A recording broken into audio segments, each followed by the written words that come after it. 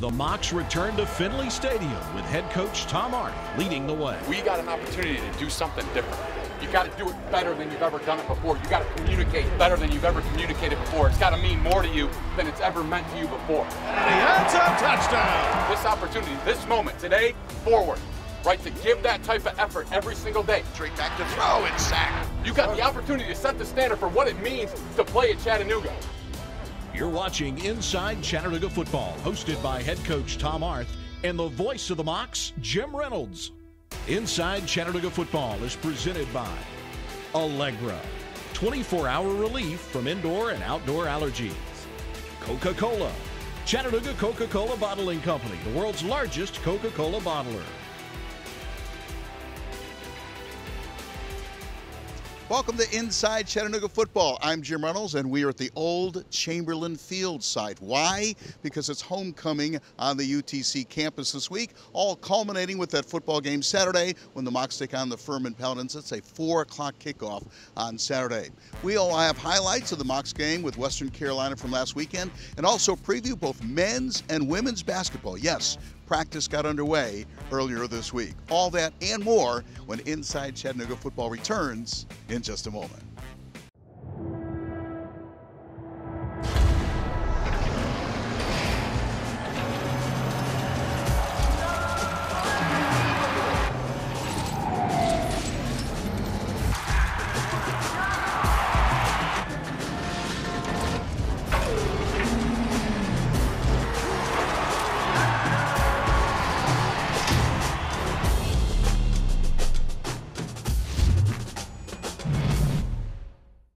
This segment of Inside Chattanooga Football is sponsored by Coca-Cola, Chattanooga Coca-Cola Bottling Company, the world's largest Coca-Cola bottler.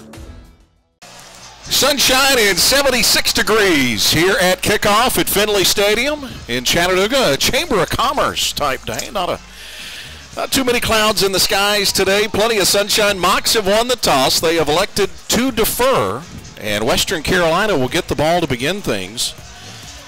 Corey Holloway, and here's Adams to throw. Pressure. And this is where he's dangerous. 35-40, first down, and angled out of bounds at the 45-yard line. 3rd and 4 from the Chattanooga 28. Adams, hit, sacked. 48-yard field goal attempt for Will Horton. Ian Berryman will hold. Graham Foster to snap. The kick on its way, and the kick is no good. The 48-yard field goal misses it short and to the right. And again, Parker goes in motion to the bottom of your screen. Benefield will throw. Drops it off. Pass complete. Inside the 40-yard line, down to the 35. Into the field. Now they have it. Or started on their own end of the field. They have it at the Western Carolina 31. Benefield in trouble, and he's dropped. Yeah, he's a guy that's very dynamic for the Catamounts on offense. Also in the return game as all-purpose yards, he's a guy that can really make a difference for them. Adams going deep. Stephen Hill made the reception and stays in bounds. Here's Holloway again. This time he is in for the touchdown. Corey Holloway, his 4th touchdown run of the season. They lead UTC 7-0. The quarterback, Tyree Adams. Adams will hand it off to Holloway, and Holloway has got room. Midfield foot race. C.J. Fritz will chase him down from behind inside the 25-yard line. Yeah, right here. Good job by number 75, Dalton, getting up onto the second-level linebacker and allowing Holloway to spring free, getting him out into the open. Big gainer right there. Explosive play for Western. C.J. saved the touchdown.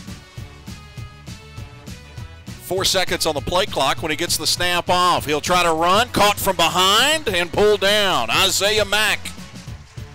Berriman will hold. Here's Horton with a field goal attempt. This time from 39 yards. He missed earlier from 48. The snap, the kick. And this time, it's good. And Western Carolina has the 10-0 lead over UTC with 1:59 to go. Coach Spear called him the bell cow of the defense. Bridges goes in motion. And Benefield is blasted. Oh, my, Benefield. That was to Shea Watt coming from his outside linebacker spot. Nobody laid a hand on him, and he just nails Alejandro Benefield. It all happened so fast, Chris. It looked like the offensive line was in some sort of slide protection there to the right, and there was no left tackle that was supposed to kick back and maybe pick up that defensive end, or it could have been some sort of screenplay where the ball maybe was designed to get out of his hands and nothing was there. But Adams on play action. Hit and dropped. Tiano from the goal line. Being pressured, hit. Ball is loose, and it's recovered in the end zone by Western Carolina. It's a touchdown for the Catamounts. Once again, right here, Chris, they bring inside pressure with their two middle linebackers. Do a good job beating them. Tashay does a good job on the end, working on the right tackle there, getting to Tiano, making the hit, and good job getting on the football for the Catamounts in the end zone touchdown. Tiano on 2nd down and 9. Bagley stays in to block, and Tiano hit from the backside. Ball is loose in the end zone again. Western Carolina says they've recovered, and they call it a touchdown. That is twice that has happened. Huge play. And coming up with a football is Nate Link, the defensive end. Huge play, Chris. They are over 10 on the season now after the way they've beaten up the Mocs. Here's Brewer. Lost the football. It's loose at the 5-yard line. Mocs recover it. And now Western Carolina has it. Western Carolina takes over at the 1-yard line. Squires, a freshman. As Brewer was looking to throw, there's another strip sack. And Western Carolina takes over with a 1st down and goal at the 2-yard line. Adams, the give to Holloway. And Holloway is in. Touchdown, Western Carolina. And getting on those blocks. 101 yards for Holloway. Here's Adams looking for 6. Caught. Touchdown. Stephon Hill. Well, they set it up on the ground, BJ. They pound it, and then they throw it over the top, and there's Hill for 6. Tiano on a 2nd down and short. Will throw again and can run. 1st down and more into Western territory inside the 40-yard line. Bailey Lenore in motion. Here's Tiano. The screen. Caught by Bridges. Makes a man miss. 30, 25, 1st down, 20, and struggles inside the 20-yard line. Darrell Bridges. This time it's a designed run, and Tiano to the 5-yard line and falls forward. And we've got a timeout for an injured player, and it looks like it's Tiano that's down. Now, if he has to come out, and it will be Dominic Caldwell that will come in. Nick Tiano walking towards the dressing room as Caldwell to throw for the first time. It's caught, reaching for the end zone, and he's in. Touchdown. Darrell Bridges with a touchdown reception. And for UTC, the freshman Dominic Caldwell. Year in and year out in the SoCon. They got a tough one next week as well. Smith. Pass thrown, caught by Mathis, 10, 5, fighting for the pylon. Touchdown, Western Carolina. Mathis with a touchdown reception and a heck of an effort right at the pylon. And Western Carolina with a 45-7 win over UTC. That win for Western Carolina, their first against the Mocs in 8 tries. At the end of the day, they're going to make the decision to come to this school because of what this place can do for them, because of the opportunities that they're going to have, the experiences that they're going to have. Throws it in the end zone, and that's caught. The league will boot it away. Mocs with pressure, and they get the block. And they're going to allow them to go out into the world and to be successful and to be leaders and to make an impact and to make a difference in the world. That's what's inspiring to me, and that's what I know that this school represents. That's what I know this football program represents, and that's what I want to keep building on. Honoring all-around excellence in men's and women's collegiate competition. Every division, every sport, the Learfield Directors Cup. The prestigious award continues its reign as the crowning achievement in college athletics. To follow your favorite team, like us on Facebook, find us online and on Twitter. The Learfield Directors Cup.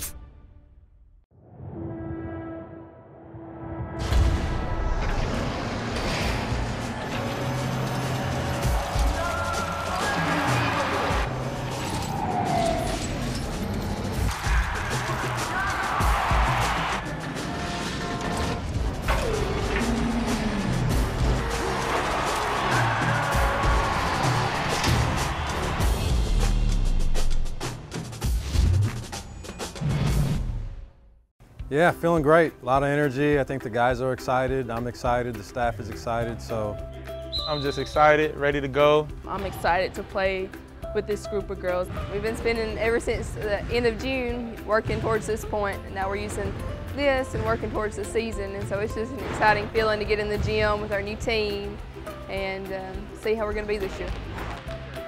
For me, it seems a little different because normally when practice is starting, the seasons and the temperatures are getting drastically colder and different. I mean, it's warm, it's 80 degrees and we're going to practice today, so I feel a little bit different that way, but just excited about getting going. We're all looking forward to it. Now with the new coaching staff, new players, we got a lot of young guys coming in. I definitely feel the sense of a new era, a new wave, and I'm just excited to look forward to that and what the possibilities can be. We have a lot of young players, and they're just going to bring a different dynamic to the game. We have the potential to be sound in every aspect of the game. I do think our defense is going to be a little bit better this year. I want to be a very disciplined team in our principles, and I want to be a team that is consistent. I think that we got the capability of being as good as we have been in the previous years. Of course, winning SoCon tournament, that's always our goal, and then getting past first round of NCAA tournament. Personally, I just want to win. Honestly, I want to be the best player and the best teammate I can be to my teammates, my brothers. I think it'll be fun to watch. I think you'll enjoy watching the team interact together and how they play for each other. Ultimately, that's what we want to try to get them to do, is play for each other instead of playing for themselves, and then we all come out on top if we're doing that. This segment of Inside Chattanooga Football is sponsored by Allegra, 24-hour relief from indoor and outdoor allergies.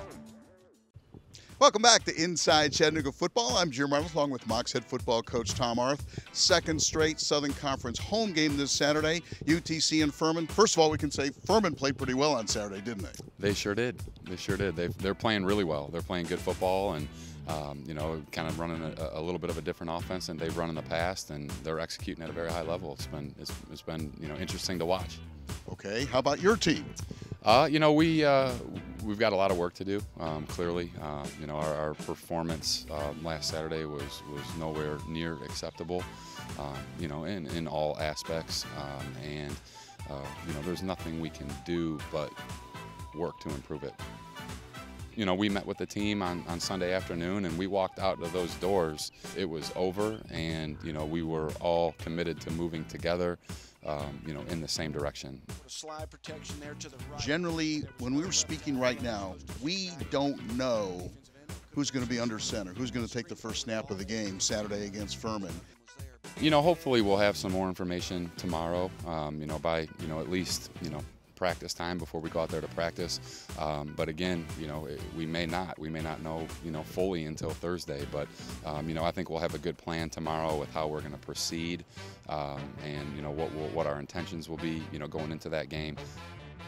Dominic Caldwell was pressed into service. Talk about him, threw a touchdown pass. I'm sure he was excited about that. He was, and our entire team was. And I think that Dom came into a difficult situation, probably had no thought in the world that he was ever going to step foot on the field, and all of a sudden to be thrown into it the way he was, and to finish a drive that was important, from a mental standpoint, a morale standpoint, to finish it and throw a touchdown pass was really exciting for him and for our team. And Darrell Bridges made a fantastic play on the catch, and then just to get it in the end zone. Is the disappointing part that you played well against VMI and took a step backward, not just stayed the same, probably a step backward? Yes. Yes, it's hard to put your finger on it. It's hard to explain. We haven't played well at home.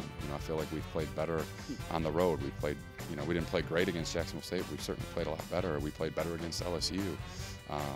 We played, great against VMI, but we really have played poorly at home. And, that's just, you know, I don't know what the answer is on that, but you know, we need to figure it out and improve. This is obviously a big weekend with homecoming and a lot of alumni being here, and you know, that means a lot to me. You know, it means a lot to me to make sure that we represent our school and our program the way you know, that our alumni expect, in a way that they're proud of. Mocs and Furman Saturday. That's a 4 o'clock kickoff Saturday afternoon. We'll have highlights of that game between the Mocs and Paladins next time on Inside Chattanooga Football. Inside Chattanooga Football has been brought to you by Allegra, 24-hour relief from indoor and outdoor allergies.